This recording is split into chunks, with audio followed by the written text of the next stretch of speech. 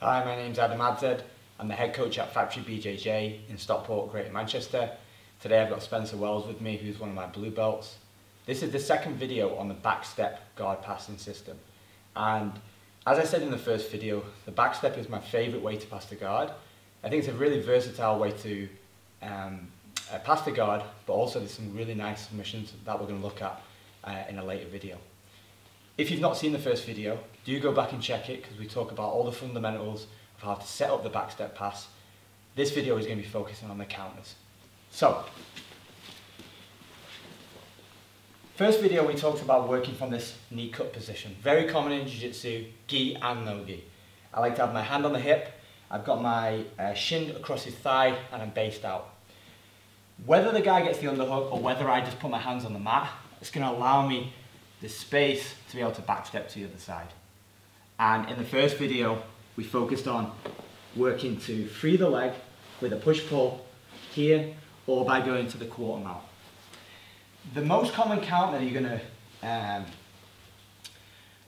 come across when you start working this regularly is that the guy's going to get hooking and start to look at sweeping me back. So what's going to happen, I start to backstep and before I had a chance to base out, he's going to put his hook inside and come up to the top position. Okay? Really, really common. A lot of schools teach it and I've used it myself a lot over the years. So same again, I start to backstep. Spencer quickly grabs the knee and he starts to lift with the hook and starts to come up on top. And I actually find that in this position, really, really a good opportunity for me to continue my pass without any kind of disruption. Hands go on the mat, I backstep from here. Remember, first video I talked about landing on my toes, not on my heel. Now, as soon as Spencer starts to hook underneath, I hook under his leg and I grab the toes. I don't grab the gi, I don't grab the shin, I grab right by the toes because I want to try and affect the hook. If he's trying to lift me from here with that hook, it's a lot harder to do. I'm keeping good pressure with my crossface and I'm going to drive. So again, I can't drive off the flat of this foot, I'm driving. And if you notice here, I'm turning Spencer onto his right hip. It's very, very difficult for him to sweep me in the direction of the camera and him being on this side here. I've got all my weight on this side. I don't want to stay light here or even neutral, he's going to be able to counter. So I turn him to the side and I've got a good couple of options. First one is I straighten my leg and I kick it to this side. Now I can unhook the grip on the foot and then come to a side control position. If I want to add any extra pressure or take his spine out of alignment, I can do. So the same again, I've backstepped, he's gone here. Now, invariably the guy's going to put his foot on the floor to bridge and to start sweeping. So being able to quickly go underneath this leg, once I start to feel this grip on the knee and this hook, is really easy to do. You'll start to notice and pick this up very quickly. So look, I'm driving off my toes. First option, I straighten my leg out and I clear to this side. Again, if you want to start collecting his leg and start to put the pressure on, we can. Second option from here is I do the same thing again. I collect his foot underneath his leg from here and I'm turning him onto that hip. This instance is his right hip. If I've got the turn here, what I can do is I can straighten my leg out and actually tuck it on this side of the body. Now, once I'm here, I can come up, I can underhook, and then I can step over. So I've got an underhook and I've got a really nice knee cut at this point. This is my preferred option here. I like this a lot. And when I teach this, I find that generally a lot of people prefer that. Some people don't have the flexibility to get to this side, but all I'm doing here is straightening my leg. So don't be watching this video and thinking, I've not got the flexibility. You can straighten your leg, tuck it inside here, and all I'm going to do is just base up. I shoot for my underhook, and then I can let go of the leg. I step over, I've got the underhook here, and then I can take care of his hips and finalize the position when I'm in the top. So, different angle, so I'll shoot from this side, I backstep, now, Spencer, look, I've got my foot ready, I'm primed to try and finish the pass, but he's done a great job.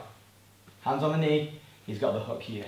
So I shoot down, I reach up underneath his leg, and then I either come to this side and pass here, or I'm going to turn him onto this hip here and go for my underhook. Look, I just go from here, he's on his hip, I get my underhook, step over, collect his arm up, and I'm ready to go. Now, bonus move, all right? So Spencer's in the same position. They're like the first and second kind of options from here from this counter. But if I do manage to get to this foot onto this side, what I'm actually going to do is come to a reverse mount position. I'll usually go for this when I can't get the underhook. So if he's holding really tight and I can't dig to the underhook, I don't want to step over. I don't want to just put my hand on the floor, step over, because look, he's got the underhook, he can wrestle up, and then we're going to be in trouble. So it's very tempting, once I do get this back step, you know, I fish for the foot, and I get my leg over the top, that I can start to just step over regardless. But you need this underhook. So if he is tight, all I'm going to do from here, and actually I'm going to switch into this side so you guys can see a bit better. I back step, he gets the hook, I come up from here to the reverse mount, I put both hands on the hips and I sprawl heavy back into this kind of really nice, deep north-south position. Watch again, with same angle, same position. He's doing a good job trying to counter. I shoot my hand under, grab the toes, and here I'm going to struggle. So I've got to turn him onto that hip. Again, I can go this way or this way. I come up to the reverse mount because I can't get the underhook, and this time I put both hands on the hips. I'm going to sprawl heavy right over his shoulder. I'm in a great position for the north-south. It's going to be difficult for him to re-guard quickly, and if you've got some good attacking game from there, you're going to be in your element. So, if you've played any kind of backstep guard passing, you're going to have been kind of swept and countered with this numerous times. This is a position that I found almost by accident. One day I managed to get hold of the guy's toes and then realised he couldn't sweep me back. So I built kind of a good way to re-counter. In my opinion, the most common way to stop the back step guard pass.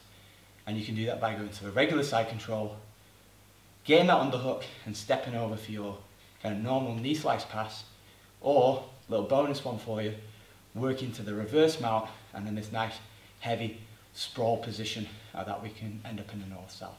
So if you want to follow us, Factory BJJ is the name on Instagram, Twitter and Facebook, and we love visitors. So if you want to come and train with us anytime, visit factorybjj.com and we'll see you on the mats.